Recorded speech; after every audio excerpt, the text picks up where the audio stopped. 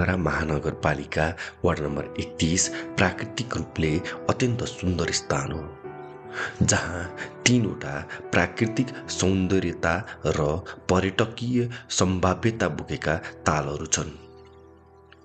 यो ward number 31 प्राकृतिक रूपमा धनी त छँदैछ, यसको साथै धार्मिक स्थान र पीठहरूले यस ठाउँको गरिमा अझै बढाएको छ। यस वाडाभित्र मात्र मुख्य रूपमा 15वटा भन्दा बढी मन्दिर, कोट, गुम्बा र पीठहरू छन्।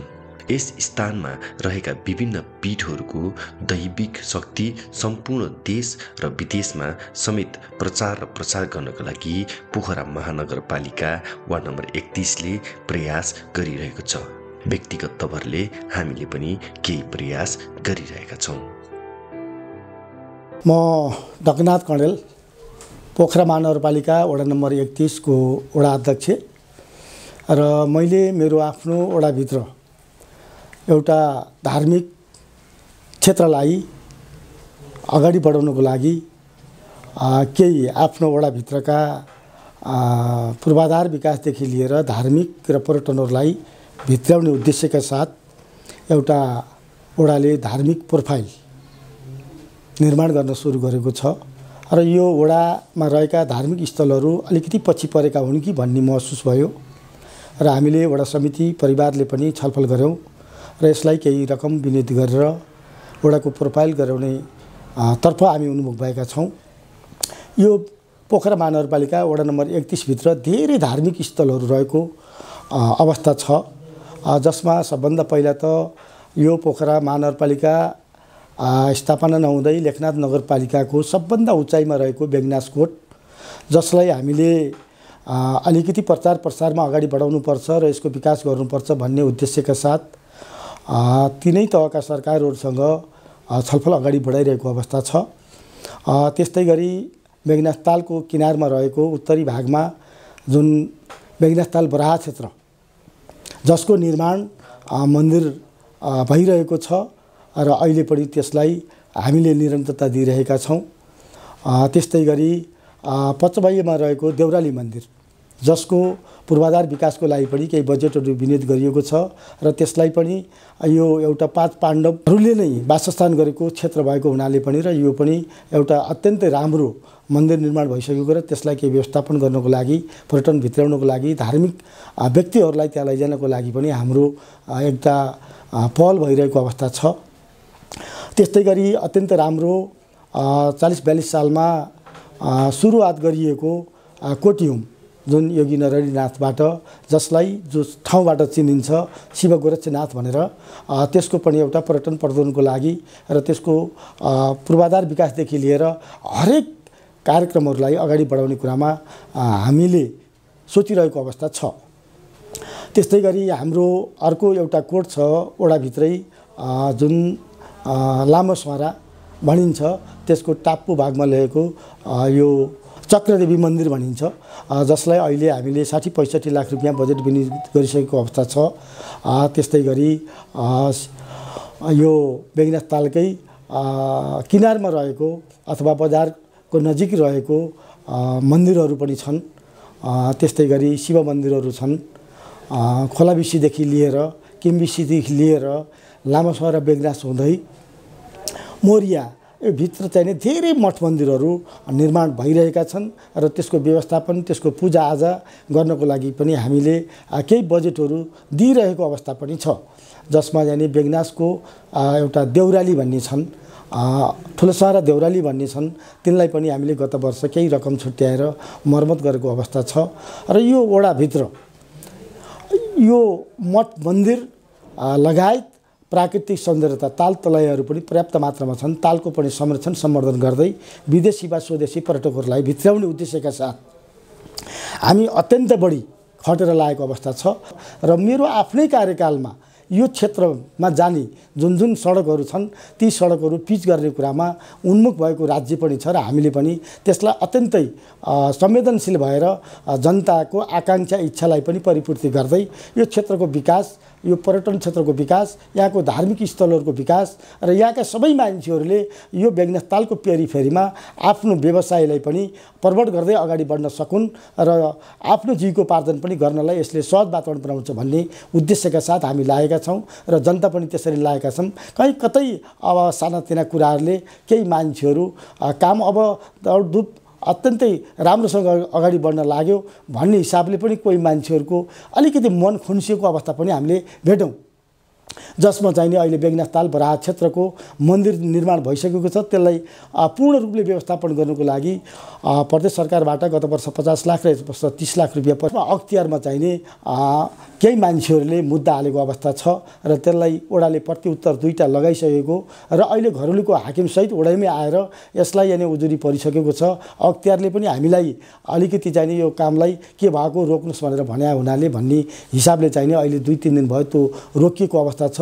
वन मन्त्री, डिभिजन वन कार्यालय लगायत र उच्च स्तरका नेताहरू र सम्बन्धित निकायहरूसँग पनि यसलाई तुरुन्त निकास दिनुपर्छ र यो मन्दिर निर्माण गर्नुपर्छ। विश्वका मान्छेहरू आउने र यो वडाको मात्रै नभइकन यो क्षेत्रकै, यो राज्यकै एउटा चाहिँ नि धर्मस्थलको रूपमा विकास गर्नुपर्छ भन्ने हिसाबले पनि हामी लागिरहेको अवस्था छ।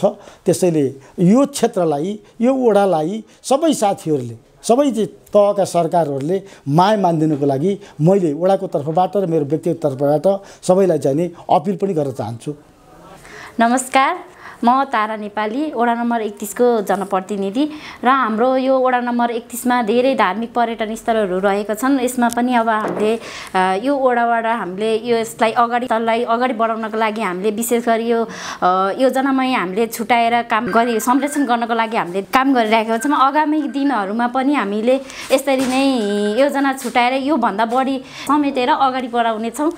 धन्यवाद। नमस्ते, म विनोद मण्डल लामिछाने, वडा नम्बर 31 को जनप्रतिनिधि।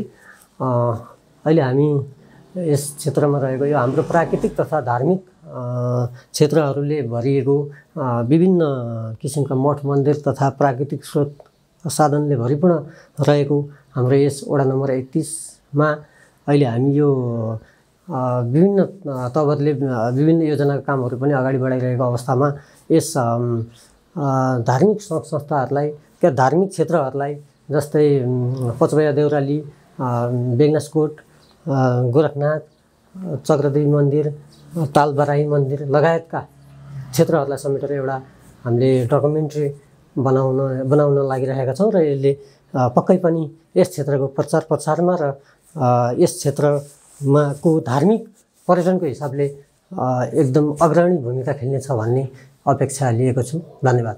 नमस्कार, म धनदेवी तिवारी, वडा नम्बर 31 को जनप्रतिनिधि।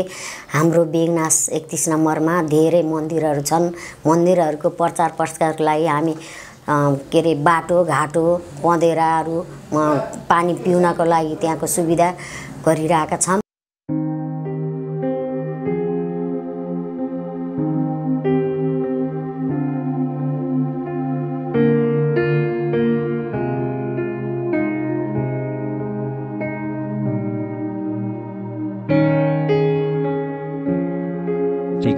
यस वडाभित्रका मठ मन्दिर र गुम्बाहरूका कार्य समितिहरूले के कस्ता काम र गतिविधिहरू गरिरहेका छन् त?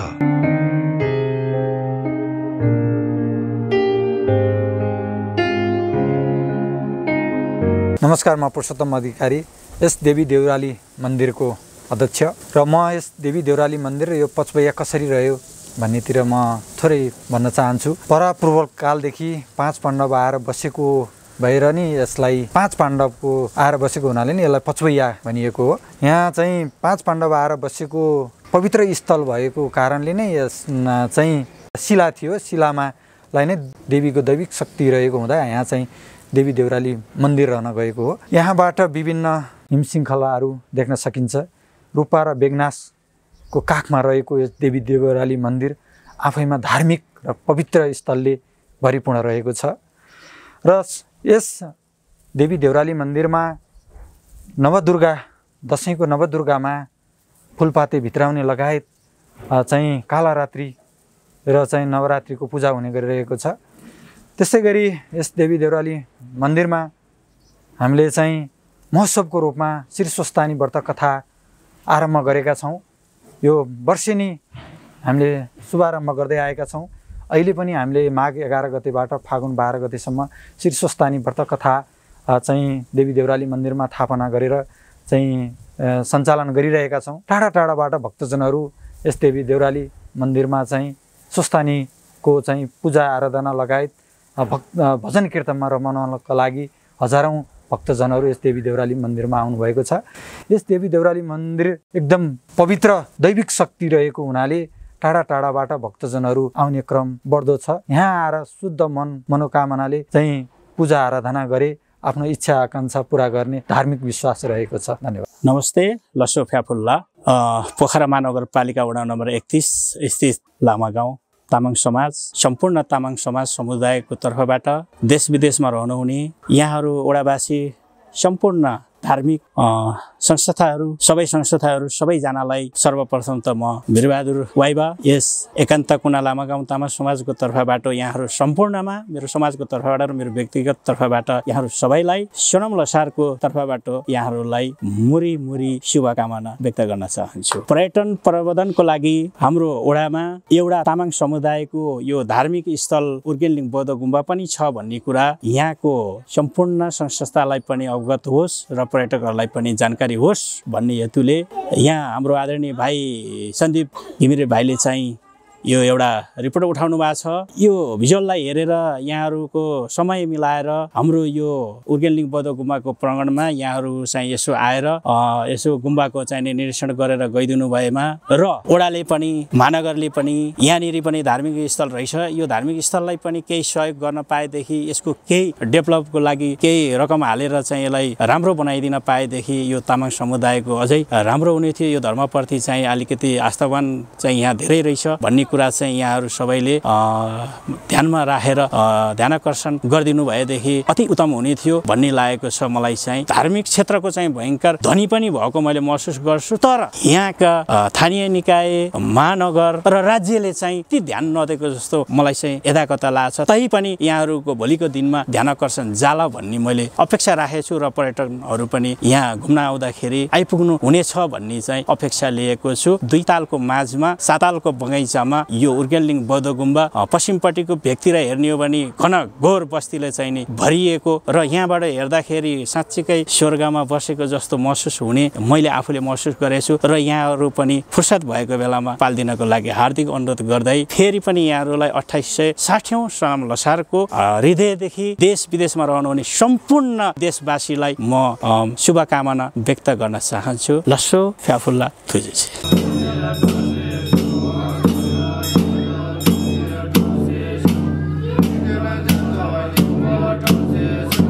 नमस्कार। धर्मो रक्षति रक्षित जय गोरख शिव गोरक्षनाथ पीठ सिद्धाश्रम पोखरा 31 पचवैया खुदी किम्बेसीको यो प्राङ्गणमा यहाँहरूलाई म हार्दिक स्वागत गर्न चाहन्छु। यो ऐतिहासिक तपोभूमिमा अवधूत नाङ्गा बाबा योगी महाराजजीको तपस्यापछि 2008 सालमा यहाँका भद्र भलाद्मी व्यक्ति सोजन व्यक्तिहरूको सहयोगमा पारीको पाखा डीको पाखामा इटा भट्टा तयार गरी त्यो इटाले निर्माण गरिएको यो गण्डकी प्रदेशमा गोर्खा पछिको यो ऐतिहासिक नाथ सम्प्रदायको गोरखनाथ मन्दिर, यहाँ नाथ सम्प्रदाय अनुसार नै यहाँ पूजा हुने गरेको छ। त्यति बेलादेखिको अखण्ड धुनी अहिलेसम्म पनि प्रज्वलित छ र यो अखण्ड धुनीको भस्म लगाएपछि हाम्रो शारीरिक दुःख कष्ट रोग व्याधि पनि निर्मूल हुने एउटा हाम्रो शास्त्रीय र धार्मिक मान्यता रहिआएको छ। अमरनाथ लगायतका महाराजजीहरूले यहाँ चाहिँ यो मन्दिरमा नाथ सम्प्रदाय अनुसार पूजा गर्दै आउनु भएको ऐतिहासिक दस्तावेजबाट हुन्छ र हिजोका कालखण्डहरूमा धेरै साथीहरूले यो मन्दिर र यसको संरक्षण गर्नका लागि ठुलो योगदान गर्नुभएको हामीलाई स्मरण छ। यो भूमि मन्दिर निर्माण गर्नका लागि जग्गा दान गर्नुहुने पितृराज त्रिपाठी लगायत ढकाल परिवार, अधिकारी परिवार, कोइराला परिवार लगायत यो क्षेत्रका सम्पूर्ण परिवार र स्वजनहरूको ठुलो भूमिका रहेको छ र उहाँहरूले नै दान गरेको लगभग यो पाखो र खेत गरी 100 रोपनी जग्गा यो मन्दिरका नाममा केही दर्ता लाल पूर्जा छ र केही दर्ता हुने अभियानमा छ। त्यो अभियानमा हामी लागि परिरहेका छौँ र त्यसरी नै निरन्तर नाथ सम्प्रदायको यो मठ मन्दिरको संरक्षणका हिसाबले धेरै योगी महाराजजीहरूले यहाँ तपस्या गरेर आफ्नो इयालीलाई पनि उत्सर्ग गर्नुभएको छ र यहाँ उहाँहरूको शिला र मठ पनि रहेको छ र त्यसैको मान्यता अनुसार यिनै अभिप्रायले राष्ट्रगुरु योगी नरहरिनाथज्यूले 2041 सालमा धार्मिक जागरण फैलाउन धेरै ठाउँमा कोटियम गर्नुभयो। यहाँ 2041 साल पौष महिनामा भव्य रूपमा कोटियम सम्पन्न भयो र त्यो कोटियममा यो क्षेत्रका सम्पूर्ण धार्मिक व्यक्तित्वहरू र सामाजिक व्यक्तित्वहरूले ठूलो सहयोग गर्नुभयो, दान गर्नुभयो र त्यसले यो क्षेत्रमा एउटा धार्मिक जागरण फैलाउने अभियान नै सञ्चालन गर्यो र त्यति बेला हामीलाई स्मरण छ हामी सानो थियौँ। त्यो सानो हुँदा पनि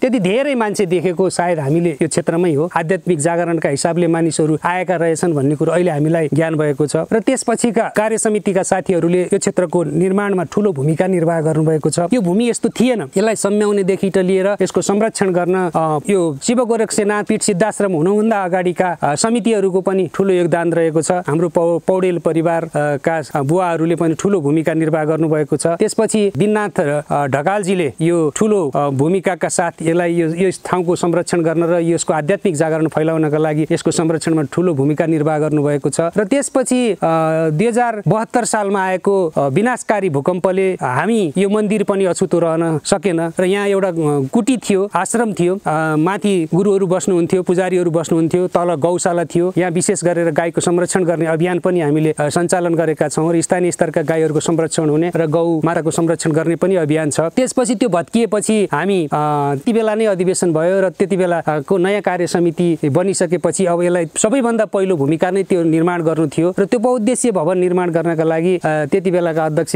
आदरणीय बुवा खेमनाथ भट्टराई लगायत हामी पदाधिकारीका कार्य समितिका साथीहरू फन्डो लगायतका सरकारी निकायहरूमा पूर्णमा धायौँ र हाम्रा सांसदजीहरूले सहयोग गर्नुभयो। कालिम्पोङ जिल्ला विकास समितिले सहयोग गर्यो, त्यति बेलाको खानेपानी संस्थाले र हामीले यो बहुउद्देश्य भवन निर्माण गरेका छौँ र यो बहुउद्देश्य भवन निर्माण गर्नुको प्रमुख उद्देश्य भनेको धार्मिक जागरण सँगसँगै सांस्कृतिक धरोहरको संरक्षण गर्ने हिसाबले हामीले गरेका छौँ र यो भवन अहिले पुरो छ। यो भवन पुरा भइसकेपछि हामीले यसलाई गुरुकुल सनातनीय गुरुकुल स्थापना गर्ने एउटा सोच बनाएका छौँ र त्यो सोचका साथ यो भवन अहिले यो अवस्थामा रहेको छ। अलिकति अप्ठ्यारा थिए र अहिले धेरै सहज अवस्था भएको छ। बर्खामा आउन त मुस्किलै थियो, अहिले धेरै ठाउँबाट पहुँच मार्गहरू खुलेका छन्। यद्यपि ती मार्गहरूमा स्थानीय निकायको सहयोग रहेको छ, महानगरपालिका वडा लगायतका स्थानीय निकायहरूले पनि हामीलाई सहयोग गर्नुभएको छ र यो टारको चौतारोदेखिबाट ठाडीखोरिया जाने बाटो बनाउने अभियानमा पनि हामी लागेका छौँ र यसरी कान्तकुनाबाट आउने अभियानमा पनि हामी लागेका छौँ। यसको भौतिक संरक्षण निर्माणका लागि स्थानीय निकायले हिजो जुन सहयोग गर्नुभयो त्यो सहयोग र आवश्यकता हामीले अझै पनि महसुस गरेका छौँ र त्योभन्दा ठुला कुरो के हो भने अहिले हिजो हाम्रो पुर्खा र अग्रजहरूले यसको सम्मानका लागि जुन योगदान गर्नुभयो, जग्गा दिनुभयो, चन्दा दिनुभयो, सहयोग गर्नुभयो, हाम्रो 320 जना भन्दा बढी आजीवन सदस्यहरू हुन्छ, उहाँहरूले जुन सहयोग गर्नुभयो त्यो सहयोग अबको पुस्ताले पनि निरन्तरता राख्नुपर्छ भन्ने हाम्रो मान्यता छ। हाम्रो धार्मिक संस्कृति, हाम्रो परम्परा र रीतिरिवाजलाई अक्षुण्ण राख्नका लागि यहाँ हामी नववर्षको सुरुवातदेखि नै पूजाका हरेक वार्षिक कार्यक्रमका पूजाहरू सञ्चालन गर्दै आइरहेका छौँ। चण्डी पूर्णिमा, गोरख जयन्ती लगायतका महाशिवरात्रिका पर्वहरूमा ठुलो मेला तामधामका साथ हामीले पूजा गर्ने गरेका छौँ। हरेक सोमबार गुरु योगीहरूले यहाँ चाहिँ हवन गर्ने काम गर्नुहुन्छ। जय गुरुदेव शक्ति केन्द्रका साथीहरूले यो परम्परा बसाल्नु भएको छ। हरेक महिनाको सोमबार हवन गर्ने कार्य सुरु गर्नुभएको छ। उहाँहरूलाई पनि म यति बेला सम्झन चाहन्छु र यो भवन बनाउने, यहाँको मन्दिर बनाउने, विशेष गरी यहाँको भौतिक संरचनाको निर्माण गर्नका लागि हाम्रा संरक्षक जीवहरूले ठुलो भूमिका निर्वाह गर्नुभएको छ। आदरणीय कृष्णबहादुर कुँवर बुवाले यो महाकालीको मन्दिर, यो प्राङ्गणको निर्माण, अनि यो भैरवको मन्दिर र अनि हामी गुरुदेवका साथीहरूले यो अखण्ड ध्वनिको यो भवन र हामीहरू 41 सालदेखिको त्यो भवनलाई चाहिँ निर्माण गर्न हाम्रो नरेश शङ्कर पालिके, निर्माण खाँड, डाक्टर बद्री पौडेल, इन्जिनियर विद्यानाथ भट्टराई लगायतका अग्रजीहरूले ठुलो योगदान गर्नुभएको छ। यसै गरी यो ट्रस्ट बनाउनका लागि मेघनाथ घिमिरेज्यूले सहयोग गर्नुभएको छ र यस्तै धेरै साथीहरूले यहाँ ठुलो कन्ट्रिब्युसन गर्नुभएको छ। हिजो भन्दा आज यसको स्वरूप धेरै परिवर्तन भएको छ। यो परिवर्तनसँगै भोलिका दिनमा यसको संरक्षण, सम्वर्धन र यसको आध्यात्मिक जागरण र नाच सम्प्रदायको संरक्षणका लागि यहाँका हाम्रो पीठाधीश आदरणीय बलभद्र नाथजी महाराजजीको जगतत्वमा हामीले अस्त्रमा एउटा राष्ट्रिय नाच सम्मेलनको आयोजना गर्यौं। त्यसले पनि यसको आध्यात्मिक जागरणमा ठुलो टेवा पुगेको हामीले महसुस गरेका छौँ र यसरी नै यहाँ यो 31 नम्बरमा भएका सम्पूर्ण मठ मन्दिरहरूको संरक्षण, सम्वर्धन र यिनीहरूको महत्त्वको बारेमा जागरण गराउन हामीले एउटा प्रस्ताव राख्यौँ वडा कार्यालयमा र त्यो वडा कार्यालयले यो प्रस्ताव अनुरूप यो एउटा अभियान जुन हाम्रो अभियानलाई स्वीकार गर्नुभयो र यो प्रचारका हिसाबले होस् या आध्यात्मिक जागरण फैलाउने हिसाबले परिवारले होस्, वडा नम्बर 31 परिवारले यो जुन सहयोग गर्नुभयो यो प्रचारका लागि, यो सामग्री तयार गर्नका लागि यहाँलाई वडा नम्बर 31 परिवारलाई पनि म हार्दिक धन्यवाद दिन चाहन्छु। र यसै गरी सम्पूर्ण 300 हाम्रो 20 जना आजीवन सदस्य खुदीका धेरै परिवारहरूले यहाँ सहयोग गर्नुभएको छ, पचवैयाका धेरै परिवारहरूले यहाँ सहयोग गर्नुभएको छ, किम्बेसीका सम्पूर्ण साथीहरूले धेरै योगदान गर्नुभएको छ, बेगनाथता लगायत यो क्षेत्रका र सिद्धाश्रम शक्ति केन्द्रका लगायत सम्पूर्ण महानुभावहरूले धेरै सहयोग गर्नुभएको छ। त्यो सहयोग निरन्तरताको आशा गर्दै आगामी दिनमा विशेष कार्यक्रम गर्नका लागि पनि यहाँहरूको ठुलो सहयोग सद्भावको अपेक्षा गर्दै यो आध्यात्मिक जागरण शिव गोरक्षनाथ पीठ सिद्धाश्रमको एउटा जुन शक्ति छ त्यो शक्ति हामी सबैले महसुस गरौँ र भन्दै म यहाँहरू सबैलाई पुनः हार्दिक धन्यवाद दिँदै बिदा हुन्छु। जय गोरख।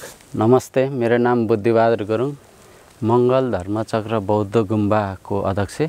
यो मङ्गल धर्मचक्र बौद्ध गुम्बा 2057 सालमा चाहिँ विधिगत रूपमा जिल्ला प्रशासन कार्यालय कास्की गुम्बा विकास समिति काठमाडौँमा दर्ता भएको छ र 2057 सालदेखि अहिलेसम्म धेरै अध्यक्ष यहाँ नेतृत्व चेन्ज भइसक्नु भएको छ र त्यो नेतृत्व चेन्ज हुने क्रममा म चाहिँ यो संस्थाको धार्मिक संस्थाको चाहिँ अध्यक्ष बन्न आइपुगेँ। हामी 11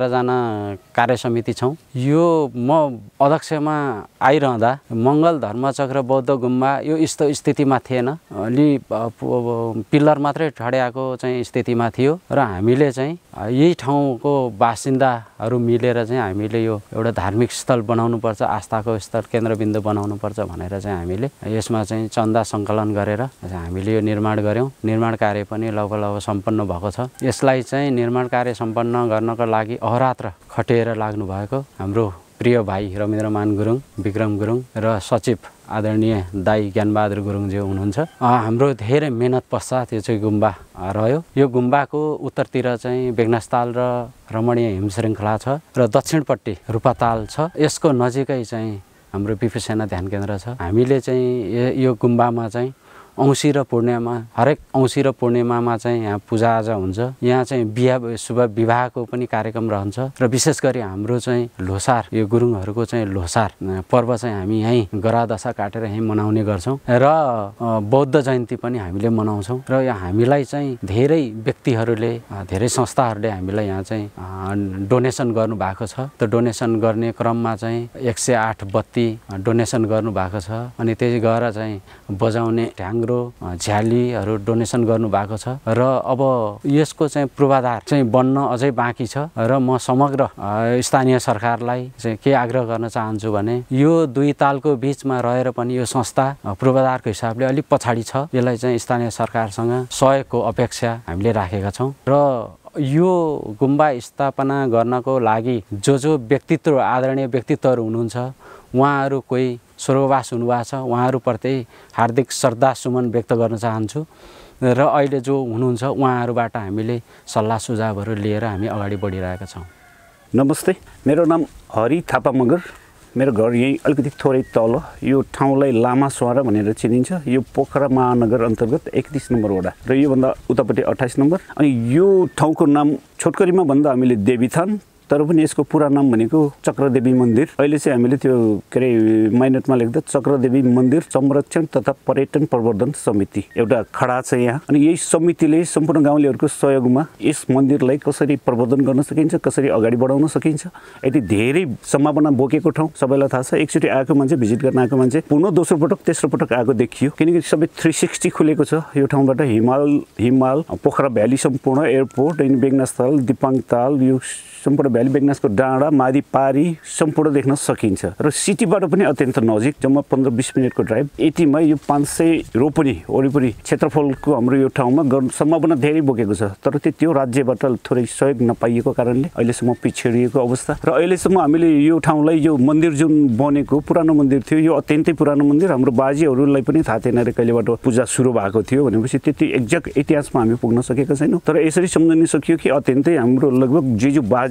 हुने बेलामा यो मन्दिर त्यस्तै पुरानै थियो अरे। तर यहाँ कसैको पनि चासो कम्ती रहेर हो या अहिलेसम्म त्यस्तो केही पनि अगाडि बढ्न नसकेको अवस्था। र लास्ट इयर मलाई यहाँ गाउँलेहरूले यो मन्दिरको अध्यक्ष बनाउनु भयो। त्यसपछि यहाँ सम्पूर्ण झाडीहरू थियो, यो बनमारा उन्यु सिन्यु सबैले ढाकिएर केही पनि एकदम बिल्कुल मन्दिर पनि नदेख्ने अवस्था थियो। तर लास्ट इयर सबैलाई जगाएर सम्पूर्ण गाउँलेहरू हामी आफै आएर हाँसी कुटो कोदालो सम्पूर्ण लिएर आएर हामीले सम्पूर्ण फाँडेर सफा गरियो। अहिले सर्लक्क देख्न सक्ने वातावरण बनेको छ। र यसमा यो मन्दिर चाहिँ एकजना मनकारी आमा हुनुहुन्छ। साइनोले मेरो आफ्नै आन्टी पनि हो, साइली आन्टी हो, आमाको साइली पनि। उहाँबाट उहाँको एकल खर्चमा यो पक्की मन्दिर बनाइदिनु भयो। र त्यसपछि यहाँ अन्य यो पिकनिक स्पोटको हामीले एउटा ढाँचा तयार गरेका छौँ, 8वटा 10वटा स्पोटहरू अनि कमसेकम 50-60वटा भन्दा बढी ठुलै बसहरू अट्न सक्ने पार्किङ स्थल हामीसँग अलरेडी रेडी छ। त्यसमा हाम्रो सम्पूर्णको यो 2000, 5000, 20000, 50000 सम्पूर्ण सहयोगी दाताहरूबाट रकम सङ्कलन गरेर कमसेकम 15.5 लाख जस्तो खर्च भयो यो 6 महिना अगाडि। त्यो अहिलेसम्म राज्यको पैसा हामीले चलाएको छैनौँ। र अहिले आएर चाहिँ एउटा 15 लाखको बजेट परेको छ। त्यो 15 लाखले हामीले यो वाल अलिकति ठुलो कमसेकम 3 मिटर बाहिर भनेको 3 मिटर गर्दा योभन्दा धेरै डबलै फराकिलो के अरे यो आँगन बन्नेछ। त्यसपछि अझै सुन्दरता थपिन्छ। अनि अर्को बजेट पनि परेको छ यही इयरमा हामी काम गर्छौँ। यो टेन्डरमा जाने रहेछ महानगर अन्तर्गत, नत्र भए हामी समितिले गर्न पाउने भएको भए अगाडि नै गर्थ्यौँ। अब त्यो टेन्डरको कुरा अब कहिले हुने हो, ठेकदार कुन ठेकदारलाई पर्छ, त्यो 50 लाखको परेको छ। त्यसबाट हामीले के गर्दैछौँ अहिले भन्दा टोयलेट यो साइडमा यताको पिकनिक स्पोटको साइडलाई एउटा र अर्को पश्चिम पूर्वको साइडलाई एउटा गरेर 2 ठाउँमा लेडिज एन्ड जेन्ट्स। अनि त्यसपछि चेन्जिङ रुम मन्दिरमा। अनि अर्को रह्यो खानेपानीको एउटा रिजर्भ ट्याङ्की 25 देखि 30,000 लिटरको रिजर्भ ट्याङ्की त्यो बनाउँछौँ। अनि त्यसपछि स्पोट टु स्पोट त्यो ढुङ्गे सिँढीहरू त्यो पुरानो ढाँचाको त्यो सिँढी बनाएर स्पोट टु स्पोट सिँढीले जोड्छौँ। अनि यो तलबाट स्कुलनिरबाट चढ्ने मेन मुख्य द्वार प्रवेशद्वार त्यो द्वारमा हामीले बिचमा स्टिलको पाइप राखेर अलिक चाक्लो कमसेकम 4 मिटरको सिँढी बनाउँदैछौँ मान्छेहरू पुवेबाट हिँड्न मिल्ने गरेर। र कतिपय अहिले चाहिँ त्यो डिजेबलहरूलाई अपाङ्गहरूलाई फेरि मन्दिरमा आउने उहाँहरूलाई इच्छा हुने तर हिँड्न पर्ने एउटा कारण देखिएपछि यो पश्चिमबाट आउने बाटो चाहिँ हामीले बिगार्दैनौँ। ठ्याक्कै मन्दिरको वालसम्म ट्याक्सी ल्याएर उहाँ झर्न सक्नुहुन्छ र उहाँ मन्दिरको दर्शन गर्न सक्ने अवस्था बनाएका छौँ। र नेक्स्ट इयरसम्म हामी यो राज्यले सपोर्ट गर्दै गयो भने यो ठाउँलाई हामीले एउटा अत्यन्त सबभन्दा राम्रो र आकर्षकको पिकनिक स्पोट बनाउन सक्नेछौँ भन्ने हामी पूर्ण विश्वासमा छौँ। र यसमा हामीले कमसेकम 100+100-150 जनाको ग्रुप आयो भने 10वटा 11वटा ग्रुपलाई हामीले एकै दिनमा उहाँहरूलाई व्यवस्थापन गर्न सक्ने हामीसँग क्षमता छ। त्यो ठाउँले दिएको छ। हामीसँग स्पोटहरू 9वटा अलरेडी भइसक्यो। हामीले त्यही टोयलेट बाथरुम मात्रै जोड्न बाँकी छौँ। 2-4वटा ट्रस्टहरू बन्छ यो सालमा। अब नेक्स्ट इयरबाट तपाईँहरू पनि पिकनिक खान आउन सक्नुहुन्छ एकदम खुलेर। ठुल्ठुलो ग्रुपलाई पनि हामीले म्यानेज गर्न सक्ने वातावरण बनाउँदैछौँ। र विदेशतिर हुन्थ्यो भने यतिको ठाउँलाई राज्यले के गर्थ्यो। मैले पनि 2-4वटा देशहरू 3-4वटा देशहरू घुमेँ अनि नेपालको पनि थुप्रै ठाउँहरू कुना घुमेको छु। र यतिको रमाइलो ठाउँ कमै ठाउँमा देखेँ। र बाहिरको अनुभवमा के भन्छु भने मैले राज्यले यतिको ठाउँ पाउने भने त राज्यले त के बनाउँथ्यो। तर दुर्भाग्य हाम्रो नेपालको यस्तै छ। सबै तपाईँ हामीलाई थाहा छ। माथि केन्द्रबाट नै केही पनि सुचारू रूपमा काम नभएको जताततै घोटाला मात्रै सुनिन्छ। तर पनि राज्यले गरोस् नगरोस् राज्यको आशा चाहिँ छ हामीलाई। तर हामी त कसेर लाग्यौँ। आफ्नो गाउँ आफै बनाऊ भन्ने एउटा जमानाको एउटा नारा थियो। त्यसरी नै अहिले सम्पूर्ण गाउँलेहरूको साथ छ। र यहाँहरू सम्पूर्णलाई पनि जति आउनुभएको छ उहाँहरूलाई नेक्स्ट इयरसम्म थुप्रै चेन्जेस देख्नुहुनेछ। र नआउने महानुभावहरूलाई पनि एकचोटि यो ठाउँमा मैले झुट बोलेँ अथवा गफ मात्रै गरेँ अथवा रियालिटी हो तपाईँहरू आएर बुझिदिनु होला। यो भन्दै यो चक्रदेवी माताले हामी सम्पूर्ण जगतको नेपाल आमाको रक्षा गरून् भन्दै म बिदा लिएँ। हस्, धन्यवाद। सबैलाई नमस्कार। म कृष्णप्रसाद ढुङ्गाना जलेश्वर शिव मन्दिर व्यवस्थापन समितिको अध्यक्ष। बेगनास तालको जुन प्रवेशद्वारमा रहेको यस पवित्र भूमि जलेश्वर शिव मन्दिरको प्राङ्गणमा हामी छौँ। र यस मन्दिर परापूर्वकालदेखि हाम्रो यस क्षेत्रमा गौमाता जुन चरिचरण गरेपछि यस क्षेत्रमा आएर गौमाताले पानी खाने यो जुन एउटा घाट रहेको हुनाले यसलाई गाईघाटको नामाकरणबाट पनि यो प्रख्यात रहेको छ। भने पानीसँग जलसँग चाहिँ नजिक र जलसँगकै माथि रहेको हुनाले यहाँ शिवको पनि ठुलो शक्ति रहेको जनविश्वास भएको हुनाले यसलाई जलेश्वर शिव मन्दिरको नामबाट हामी सबैले चाहिँ पूजाआजा गरिरहेको अवस्था छ। र यहाँ विशेष गरेर शिवरात्रिमा हामीले विशेष धुमधामका साथ पूजाआजा गर्छौँ। बत्ती चाहिँ दीप प्रज्वलनहरू हामी गर्छौँ, ध्वनि लगाउँछौँ र अन्य दैनिक पूजापाठ त हाम्रो भइ नै राख्छ। र अन्य विभिन्न पर्वहरूमा विभिन्न अनुष्ठानहरू रुद्री लगायत हामी भर्खरै मात्रै हामी 108 महामृत्युञ्जय पाठ, 108 दीप प्रज्वलन र अहिले हामी यही मन्दिरमा श्री स्वस्थानी माताको जुन पाठ हामीले गरिरहेका छौँ र यसरी नै हामीले यस क्षेत्रमा धार्मिक जागरण जुन हाम्रो वैदिक सनातन धर्म अन्तर्गतका विभिन्न चाहिँ अनुष्ठानहरू हामीले गरेर हामी अगाडि बढिरहेका छौँ। यस क्षेत्रमा अब हामीलाई एउटा टटकारो रूपमा एउटा मन्दिर, एउटा कलात्मक मन्दिर, यो परापूर्व कालको पुरानो मन्दिर हो र यसलाई मन्दिर निर्माण गर्ने हाम्रो एउटा भविष्यको योजना छ भने आन्तरिक तथा बाह्य पर्यटकहरू जो चाहिँ विशेष गरी धार्मिक जुन मित्र राष्ट्र भारतबाट पनि आउनुहुन्छ उहाँहरूलाई पनि सल्लाह र सुझाव अनुसार एउटा कलात्मक मन्दिरको आवश्यकताको महसुस हामी सबैले गरिरहेका छौँ र त्यसतर्फ हाम्रो समिति चाहिँ अगाडि बढिरहेको चाहिँ हामी जानकारी पनि गराउँछौँ र बेगनासताल यो आफैमा नेपालकै अथवा विश्वकै एउटा पर्यटकीय क्षेत्र हो र यस क्षेत्र पनि धार्मिक तथा पर्यटनको हिसाबले पनि अत्यन्तै महत्त्वपूर्ण छ। यस क्षेत्रका वरिपरि धेरै धार्मिक पर्यटकीय गन्तव्यहरू पनि छन्। त्यसै अन्तर्गतको एउटा जलेश्वर शिव मन्दिर जुन बेगनासतालकै प्रवेशद्वारमा रहेको छ। हामी यस धार्मिक अनुष्ठान मार्फत हामी आफ्नो चाहिँ धर्म जागरणको अभियानमा पनि लागिरहेका छौँ। जय जलेश्वर। मेरो नाम लोकनाथ पाण्डे, यस बेगनासको नागरिक, यस संस्थाको यो बेगनास कोट विकास संस्था निर्माणकर्ता। यहाँ 1524मा कुलमण्डन शाहले यहाँ यो कोटै स्थापना गरेर यहाँको रस्ती बस्तीलाई संरक्षण गर्ने व्यवस्था मिलाएको कुरा इतिहासबाट थाहा हुन्छ। यो इतिहास कास्कीको इतिहास लेख्ने राजाराम सुवेदी हुनुहुन्छ, त्यहीँबाट प्राप्त गरेको ज्ञान हो। यो पर्यटकीय ठाउँ हुनाले दक्षिणतिर हेऱ्यो भने माथि गङ्गा, सेती गङ्गा, बेगनासताल, रूपाताल, पोखरा। यो त पश्चिमतिर हेऱ्यो भने रूपाको के अरे कालिका स्थान, उत्तरतिर हेऱ्यो भने याङ्जाकोट छ। यो त पश्चिमतिर हेऱ्यो, पूर्वतिर हेऱ्यो भनेदेखि यो त सेक्लुङकोट। यस्तो रमणीय ठाउँ त हिमाल देखिन्छ चारैतिर। यहाँ पर्यटक आयो भने पर्यटकलाई लोभ्याउने ठाउँ हो यो एकदम रमणीय स्थान। त्यसै भएको हुनाले पूर्व राजाहरूले यहाँ यसलाई कोटे स्थापना गरेर महाकाली भैरव को स्थापना गरेर यहाँ पूजा गर्ने परम्परा छ। असौजमा यो ठुलो दसैँमा यहाँ प्रतिभादेखि दशमीसम्म पूजाआजा हुन्छ। अनि चैते दसैँमा पनि यहाँ पूजा हुन्छ। यो पूजा गर्ने परम्परा यहाँ कायमै छ। यहाँ गुठी थियो, तालपुरुवाले बुढायो, अहिले छैन। केही रकम अहिले यो गुठी संगठन केन्द्रीय कार्यालयबाट राखेको छ, अक्षय कोष छ।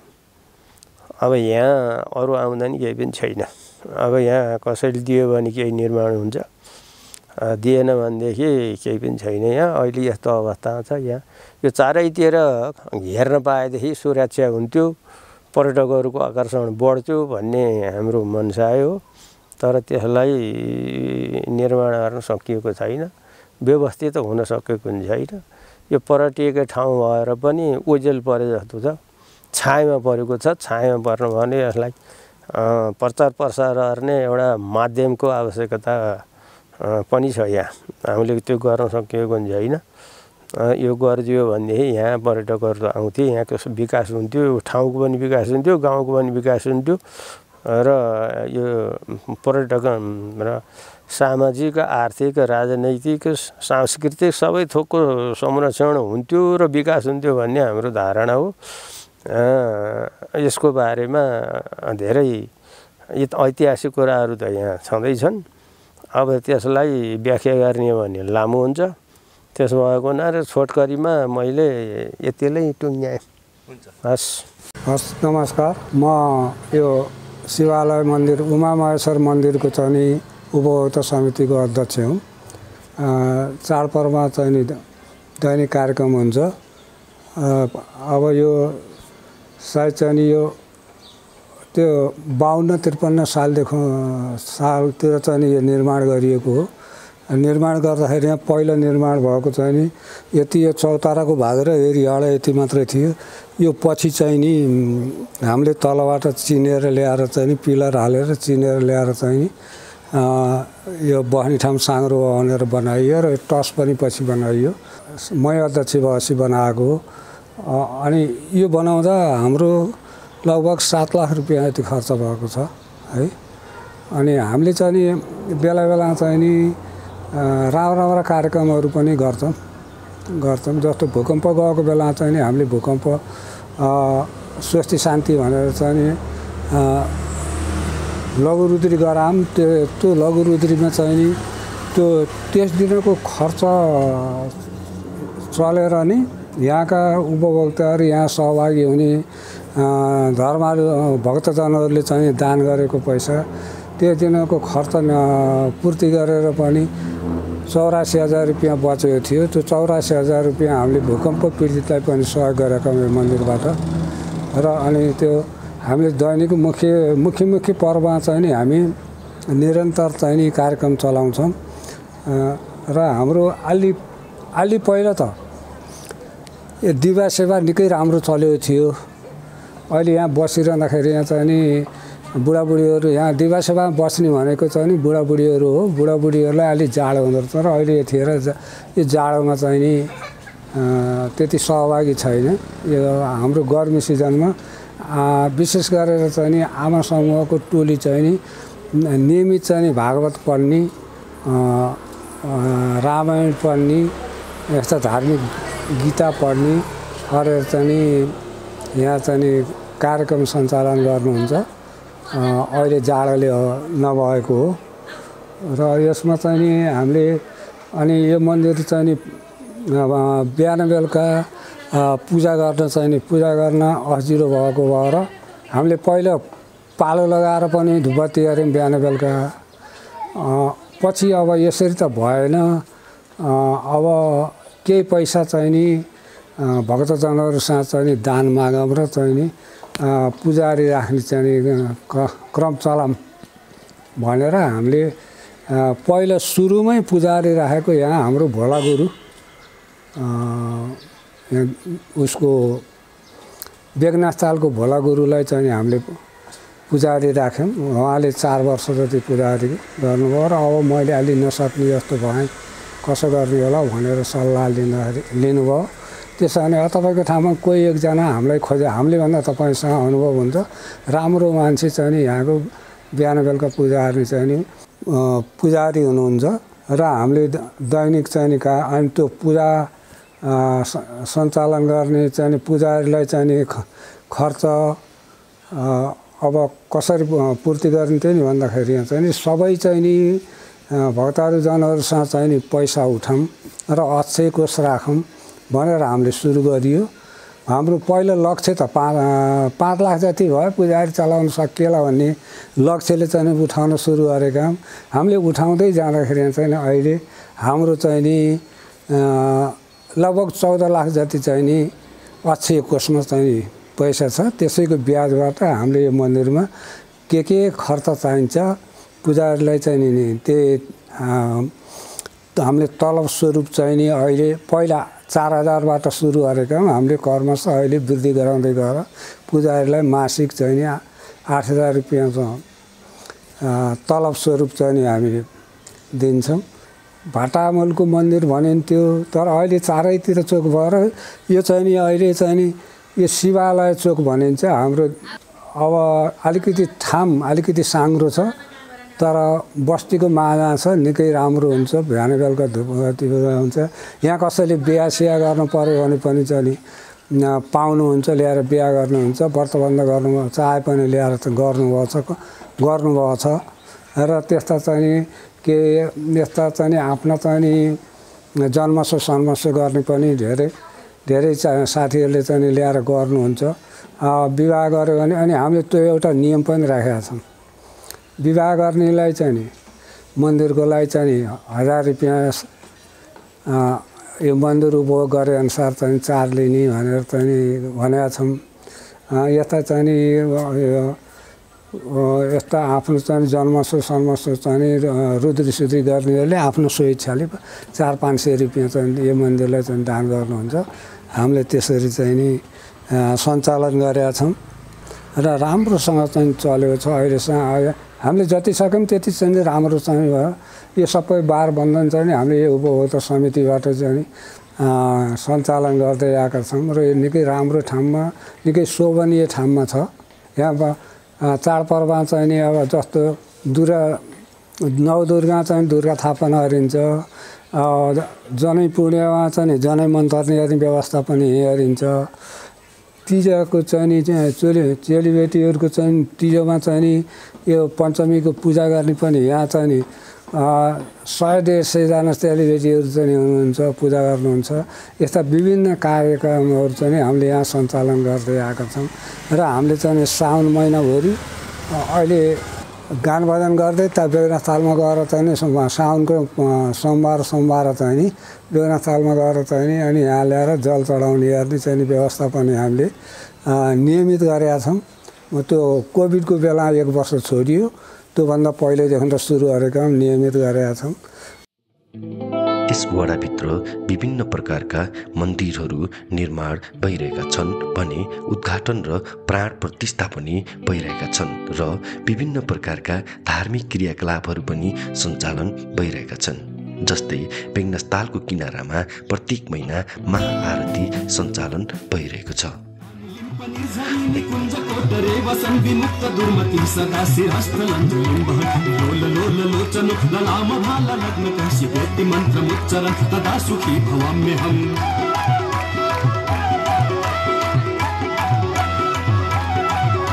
इमं हि नित्यमेव मुक्तमं स्तवं पठन् स्मरन् नृपन्नरो विशुद्धिमेति सन्ततं हे गुरौ सुभक्तिमा सुयाति नान्यथा गतिं विमोहनं हि देहिनां सुशङ्करस्य चिन्तनं विमोहनं हि देहिनां सुशङ्करस्य चिन्तनं विमोहनं हि देहिनां सुशङ्करस्य चिन्तनं।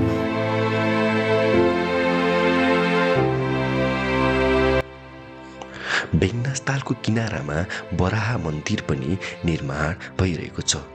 यस मन्दिरको निर्माणपछि यस वडाको धार्मिक पर्यटन विकासमा निकै नै टेवा पुग्न सक्ने आकलन वडा नम्बर 31 ले राखेको छ।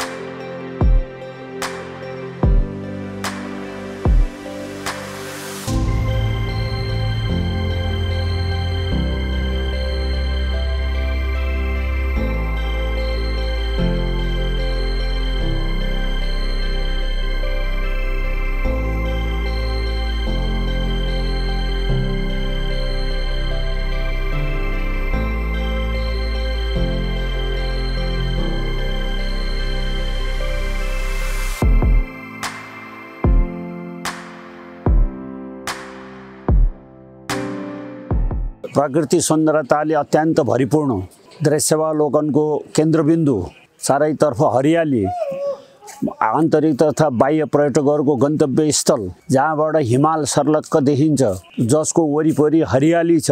यो तालको चाहिँ वरपर चारैतिर 10 वटा कोट छन्। सुरुमा चाहिँ अब हामी पचवैया देउराली कोट छ, त्यहाँ चाहिँ प्रसिद्ध भगवतीको मन्दिर छ। त्यहाँभन्दा तल गोरखनाथको मन्दिर छ, शिव शक्तिपीठ। अनि त्यसको सँगसँगै आएपछि यहाँ जलेश्वर शिव मन्दिर छ, ओमकारेश्वर शिव मन्दिर छ। माथिको चाहिँ अर्घौं कालिका चाहिँ कोट भैरव मन्दिर छ। बेगनासमा पनि कोट भैरव मन्दिर छ। चारैतिर धार्मिक धरोहरले बेष्टित यो सुन्दर र यो तालको नजिकै बराह मन्दिर छ।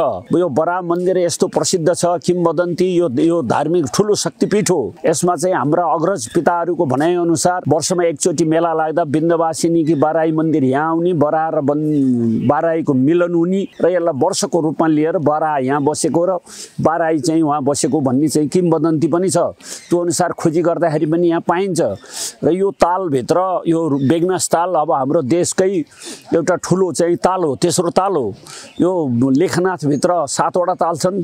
7वटा तालहरूमध्ये सबैभन्दा ठुलो ताल हो। यहाँ पर्यटकहरू बाहिरबाट आउँदाखेरि पनि यति आनन्द लिन्छन्, यति चाहिँ मन्त्रमुग्ध छन्, उनीहरूले प्रशंसा गरेको फर्किएको पनि यहाँ पाइन्छ। र यहाँ रहेका धार्मिक पीठहरूले पनि पर्वअनुसार आफ्नो सांस्कृतिक धर्म रीतिरिवाज परम्परालाई चाहिँ धानेर अगाडि बढाउने कामहरू पनि भइरहेको छ। अहिले बराह मन्दिर निर्माणको काम अगाडि बढिरहेको छ। गण्डकी प्रदेशले 50 लाख रुपियाँ राख्यो। 2075 सालमा हामीले यहाँ महायज्ञ गऱ्यौँ। महायज्ञ गरिसकेपछि पर्यटन प्रवर्धनका लागि चाहिने आवश्यक पूर्वाधारहरू के हुन् त भनेर ती पूर्वाधारहरूको तयारीका लागि पहिलो बराह मन्दिर नै देखियो। बराह मन्दिर निर्माणको काम अगाडि बढेर हामी चाहिँ बराहको कम्प्लिट भइसक्यो। लक्ष्मीनारायण चाहिँ अब कम्प्लिट हुने अवस्थामा छ। यहाँ हामीले भगवानको मत्स्य अवतार प्रथम अवतार पनि हामीले यहाँ राखिरहेका छौँ। भगवानको मत्स्य अवतार छ, दृश्यावलोकन, त्यहाँ फोटो खिच्ने ठाउँ पनि बनाइरहेछौँ। यो तालको वरिपरि हिजो विगतको समयमा दुर्घटनामा परेका चाहिँ मानिसहरूको पनि स्मरणका लागि एउटा पितृस्तम्भ छ। आफ्ना पितृहरूको लागि पनि त्यहाँ स्तम्भमा चाहिँ प्रार्थना गर्ने ठाउँ पनि हामीले बनाइरहेका छौँ। र यहाँ आपतकालीन हिजो गत वर्ष चाहिँ यहाँ डुवा दुर्घटना भयो, त्यस्तो बेलामा मान्छेहरूको उद्धारको लागि बिचमा आपतकालीन उद्धार एउटा सानो चाहिँ घर पनि छ। आपत पर्यो र हावाहुरी आयो भने मानिसहरू त्यहाँ अवतरण हुने र सुरक्षित हुने बन्दोबस्त पनि हामीले मिलाइरहेका छौँ। विकास भनेको कुरा क्रमशः हुने कुरा हो, एक्कासी हुने कुरा होइन। तैपनि यहाँको चाहिँ क्षेत्रमा क्रमिक हिसाबले विकास अगाडि बढिरहेछ। कुराहरू राख्ने अवसर दिएकोमा म प्रिय बाबु सञ्जीवलाई धेरै हार्दिक धन्यवाद व्यक्त गर्न चाहन्छु। बाबुको पनि बढोत्तरी भएर जाओस्। जय होस्। नमस्कार, मेरो नाम देवेन्द्र राज अधिकारी, यसै पोखरा महानगरपालिका वडा नम्बर 31 को वडा सदस्य। हामी पोखरा महानगरपालिका वडा नम्बर 31 लाई विश्वमा नै चिनाउन चाहन्छौँ, किनभने यो ठाउँमा विश्वका मान्छे पर्यटकहरू घुम्न आउँछन् र यहाँ विभिन्न प्रकारका पर्यटकीय र धार्मिक स्थलहरू छन्। तिनैको प्रचार प्रसारका लागि हामीले यो डकुमेन्ट्री तयार गर्दैछौँ अहिले। र हाम्रो वडामा विकट भएर पनि बजेट चाहिँ एकदम कम्ती आइरहेको अवस्था छ। बजेटको अभावमा हामीले गर्न खोजे यति गर्न सकिएको छैन, तर पनि हामी धेरै प्रयासरत छौँ।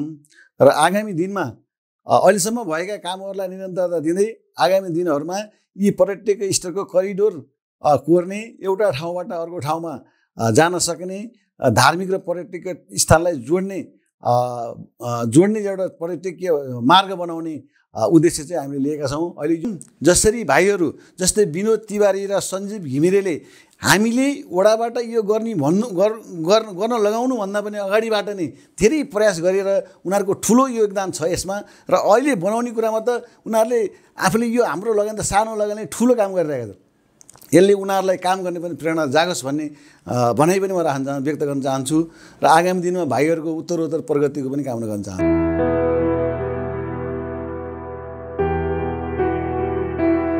धार्मिक र पर्यटकीय क्षेत्रको प्रचार प्रसार गर्न यो डकुमेन्ट्री एउटा प्रयास हो।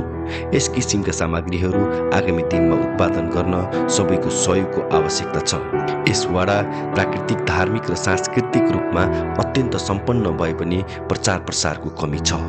हामीले हाम्रो ठाउँबाट प्रयास गरिरहेका छौँ। तपाईहरूको अमूल्य सुझाव र सहयोगको आवश्यकता सधैँ रहिरहनेछ।